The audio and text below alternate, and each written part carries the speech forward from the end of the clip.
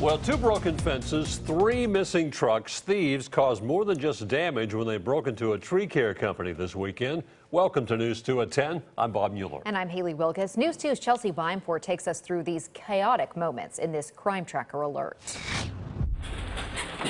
Trucks, trees, and trouble. They were in and out pretty quick. In the lot of Foriest Tree Care in Franklin. Obviously, we knew something was up. Started looking around, realized equipment was gone, equipment had been moved and damaged. Sunday morning, owner Walt Ward found two broken fences, three missing trucks, and other tools and machinery gone. They worked their way through the fence, was able to get into the building, was able to get all the keys to all the vehicles that we keep in one of the inner offices. After the thieves broke into the lot, they used this bigger truck to ram through the metal fence, leaving behind this damage on the front bumper.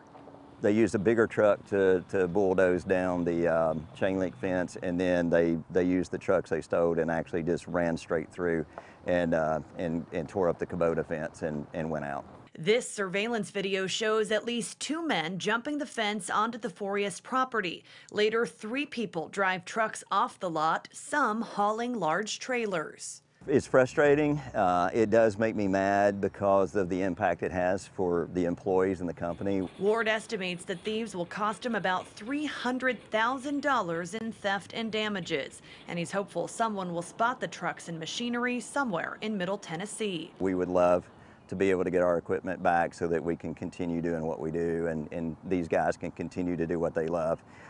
So that's the main thing right now, is just getting the stuff back.